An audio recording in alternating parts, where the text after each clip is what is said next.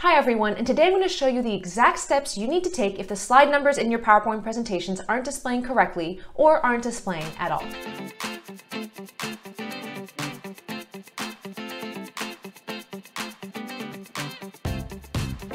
Hi, my name is Camille Holden and I'm a PowerPoint expert and coach. I help busy professionals save hours and gain peace of mind by helping them master the software that they use every day rather than letting the software be the master of them. Now, if you've been using PowerPoint for years and still sometimes struggle to get those slide numbers to show up correctly, please don't be embarrassed. This is a common issue and there are a lot of moving parts to get it right. So it's okay if you feel stumped. I'm here to show you exactly what to do. So the first solution I like to try when getting my slide numbers back onto my presentation is to go to the reset command. Now, if I move on to slide number 3, you'll notice that the slide number is gone here, so it is missing. The first thing I like to do, again, is go to the Home tab and click on this little reset button. Now, you'll notice I'm clicking on it, nothing happens. Normally, the slide number should pop back in, but sometimes it doesn't always work. So the second solution I try after this is I go up to the Insert tab, and then I go find Header and Footer, and I click on it to open the Header and Footer dialog box. This is where you can determine the date and time formatting, the slide number, whether it appears or not, and the content of the footer on each one of these slides, and you can also apply it to all the slides in the presentation. So here I would go and I would select slide number. You'll notice it was unselected, which is why it's missing. And then I would actually just go ahead and hit apply to all to make sure that formatting selection is applied to all of the slides. Now you'll notice that it didn't actually appear here. So we still have an issue here with getting slide numbers to show up.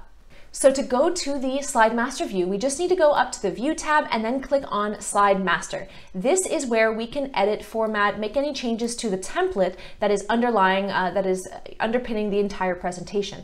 Now be careful, if this is your corporate template, you may not want to or are allowed to make changes to this, but I'm just going to point this out so you know exactly where to go. So you'll notice here on the parent layout, which sort of determines the generic formatting for the rest of the child layouts, you'll notice that there is a slide number placeholder here. You can't really see it because it's white text on white background, but that is essentially what this is. So this is telling us that we want the slide number to appear here and in this way for the rest of the child layouts. Now you can deviate away from it. So like the title slide, right, doesn't need a slide number, so it's not here. The divider slide maybe doesn't need a slide number either, so we don't have one here. But in the rest of the layouts, that slide number placeholder appears here and here in the same place that we set at the very top. Now, if you'll notice for this layout, it was deleted, right? So it's missing.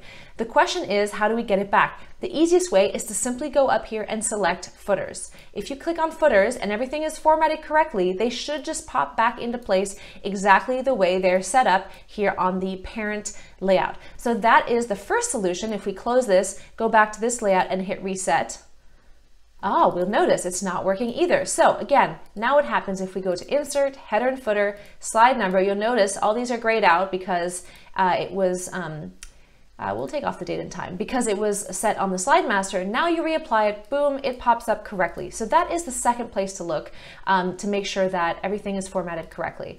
Now, one other thing I want to point out is if the slide number appeared, but it's not formatted correctly. Let's see what might have happened in the Slide Master view.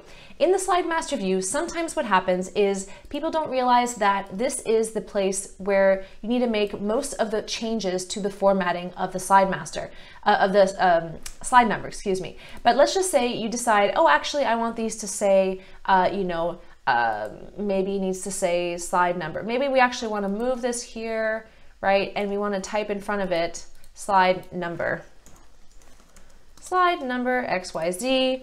We're going to delete this. We make all these changes, right? Make all these changes. And then, we forget that it needs to be done on all of these. Or what you need to do is actually set it here on the parent layout. So this is something that you need to check slide by slide to make sure that the formatting you've set in one place is carried throughout the rest of it. If you make changes to this, right, and then you make changes to this, let's just say you change the color, well, this is going to keep the color, but any other formatting changes you make to it won't necessarily automatically adjust. Let's say you type this and you say, page, you want this to be page number. If you go back to this one, it does not get applied to this. What you need to do is you need to remove the footers and then reapply them. So that is what you need to do in order to make sure that everything you set here applies throughout the rest of the template. So once you start making these changes, there's some finicky things you need to do that it gets a little bit weird. And if you hit the reset button, it looks like already the slide number was carried over. But like this one, for example, yeah, so you'll notice again, the blue color was appropriately placed here. And so everything has correctly adjusted.